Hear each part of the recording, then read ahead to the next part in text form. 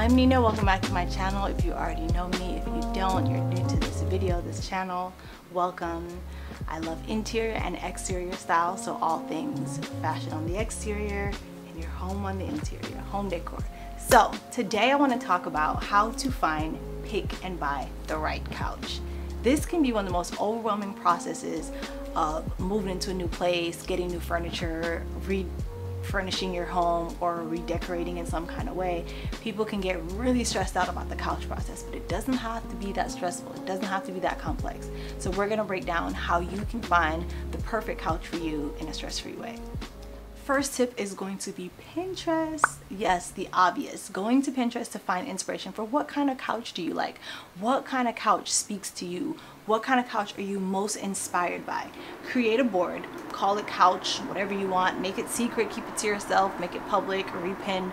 Do whatever you need to do, but create a board that speaks to you. Create a board that inspires you and really makes you feel like, okay, I know exactly what kind of couch I like. You should be able to look at so many pictures where you're just like, okay, I know for sure I want a sectional. I know for sure I want a neutral color. You know, like you're able to narrow that down, because I think the first thing when people start going shopping for couches is they feel overwhelmed. There's so many options, I don't know what to choose for. So if you're able to narrow down the kind of couch you like, the color, how many seats you're looking for, do I want it to seat 6, 4, do I want a smaller couch, like a cute little suede pink couch or suede blue couch, whatever the case may be, you know exactly what you want. You can narrow it down, you get into these websites and you know how to pick your couch.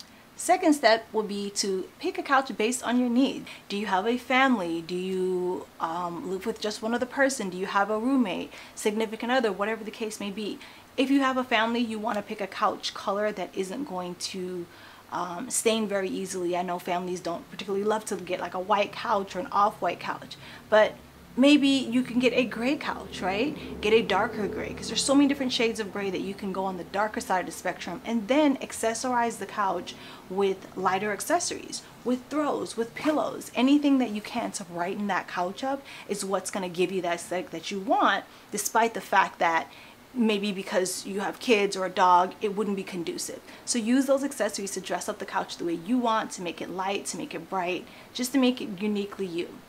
Another thing in picking the couch based on your needs is how many seats do you want? Like I was talking about before, do you need something that's going to seat 6 people, 8 people? And when you think about seating people, when you're on a couch, it can be so close, right? So if you want something that seats 3 people, maybe go up to a 4-seater or a 6-seater so that when people are sitting on the couch, it's comfortable. Or also consider maybe buying supplemental chairs, you know, like accent chairs on the side.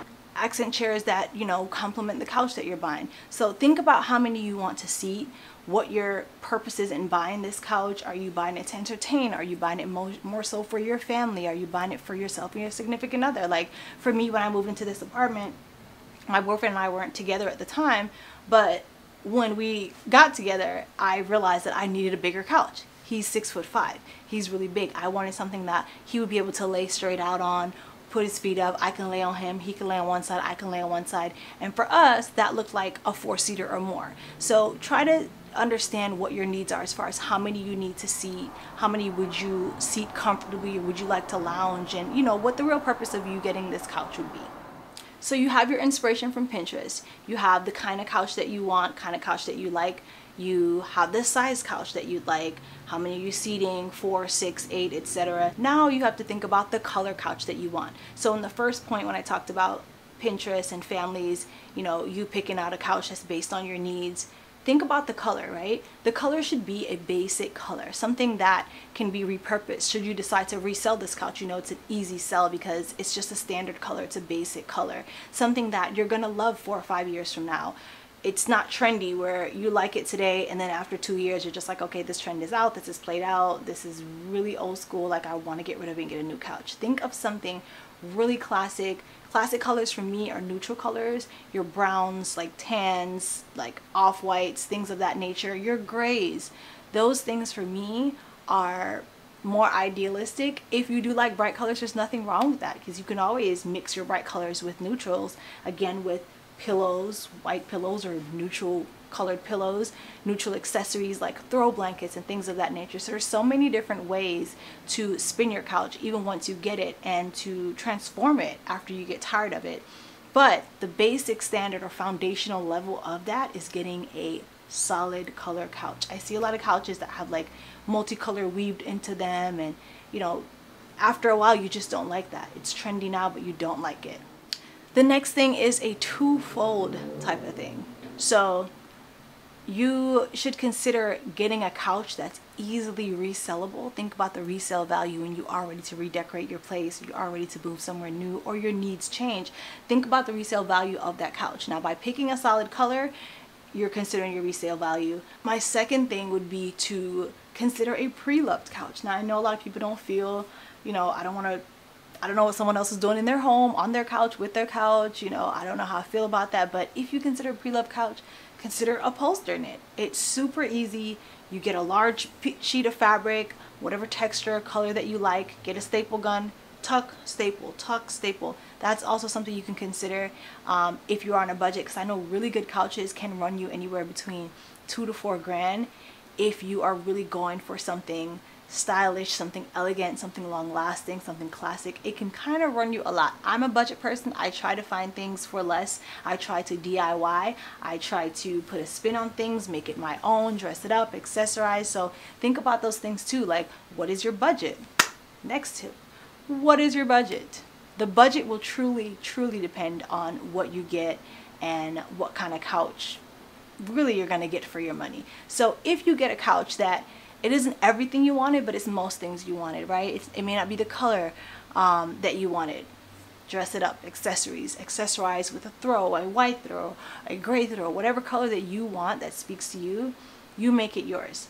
Because we have to remember that our home, see, when this whole thing happened, this whole pandemic, I think a lot of people spending time in their home, it didn't just make some of us crazy because we were home all the time, but we didn't have the environment that was mentally conducive to allowing us to feel the tranquility and peace that we needed to be okay in this moment. And so you think about your couch, it's the area that you retreat to when the day is finished, or you know, when you want to sit and watch your favorite TV show. It's the place where you're technically supposed to disconnect from everything else, right? Disconnect from the outside world, from the things that happen at your job, the things that happen in a Zoom meeting. Like, you want to come to the couch and just be in a place of tranquility, be in a place of peace. And the best way to do that is to start picking pieces that speak to you, making those pieces your own, accessorizing, dressing up, and picking pieces that will last long term. That long term, you'll still love this couch. 5 years from now, you'll still want to be here. When I walk into my living room and I see this couch, the first thing I want to do is sit on it. I have to literally train myself to not go to the couch, but to go to the desk. It got so bad that at one point I actually put an entire sheet over my couch from discouraging me from sitting on it, because I created such a place of peace, such a place of tranquility, that it was amazing. I don't even know how to phrase it. And that's what I want for you. That's what I think you should do in creating. That's what I think you should do when you're creating that space, when you are buying that couch. Because remember, the couch is like the focal point of your lounge, relaxing, living area. So think about all of those things, those tips, your needs, picking solid colors, trying to stay away from trendy things that you're not gonna like 5 years from now. Try to really choose something that no matter what, you're gonna love this thing. You can transform it, you can accessorize it. And that's another thing in just picking a basic plain couch, right? You can always dress it up, you can always make it what you want, you can always add accessories. When you pick other couches that are super trendy, they come with all these pillows and they do all this stuff. It's like you don't get to add those things that you want. So picking those solid colors, those neutral colors, your browns, your grays, those are really good things that will last you a long time and help you create a couch that's you. So I hope those tips helped you, helped somebody out there. Please let me know if they did. Let me know if you recently bought a new couch, if you are buying a couch. I'd love to hear what the process was like for you. Was it easy? Was it stressful? But I really hope that I made it easy for those who are considering this or going out to get a new couch. Thanks so much for watching. I'll see you next time.